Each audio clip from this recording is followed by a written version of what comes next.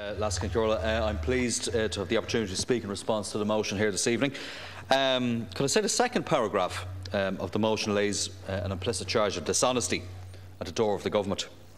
Based, I think, on any analysis, even a cursory one, this charge doesn't amount to an awful lot more than the sort of unfortunate empty rhetoric and some of the bogus claims that we have come to expect from some members of the benches opposite, with some notable exceptions. From day one of this national government, we've all set about the task of dragging the country out of the mire, as the Minister correctly pointed out. We've been upfront and we've been honest with the people in terms of the scale of the challenge ahead.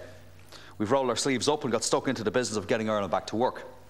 The Irish people, of course, as we all know only too well, have suffered enormously from the recklessness of the banks, egged on by successive Fianna Fáil administrations. And it's the job of all of us here in this House to get the country back on its feet again.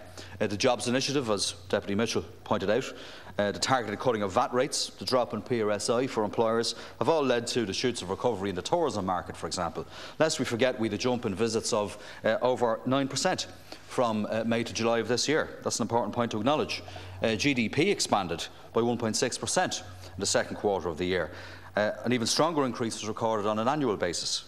Taken together with the first quarter figures, last week's data clearly shows that a recovery is in fact underway. We've managed over a period of weeks to extract a massive saving on the bad bailout deals surrendered by the government last year. Yet this annual saving of several hundred million euros annually to the people we all represent doesn't attract a mere mention from the opposition. Every day we're battling to restore Ireland's reputation internationally, and arguably it is working, and working very well. And I'll give you some examples. Just last week, Reuters said, and I quote, "Irish GDP offers a rare Eurozone bright spot." Last Friday, David Cottle of the Wall Street Journal reported that, and I quote, "Ireland is achieving quiet success."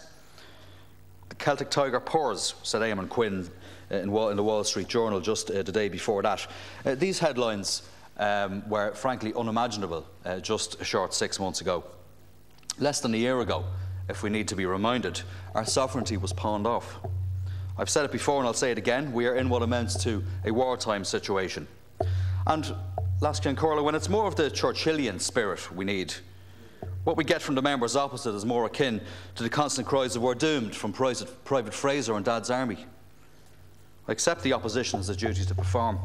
All I ask is that they do it constructively and that they do it honestly. Even a cursory perusal of the motion before us tonight leads me to the sad conclusion that a large number of the members on the benches opposite, with some exceptions, inhabit what I would charitably call a solution-free zone. I do not doubt for 1 minute that Deputy Boyd Barrett and colleagues in this House are all concerned with the crisis of joblessness. But what the 460,000 plus people who are out of work at the moment demand is a sustainable recovery, sustainable jobs and realistic solutions to the problems that they face. And I think many members would join with me in saying that some of the empty rhetoric that we've heard in this House, not just today but before that, and some of the empty rhetoric that we're likely to hear over the next few weeks and months, won't pay the bills and won't feed the families of the people we all represent.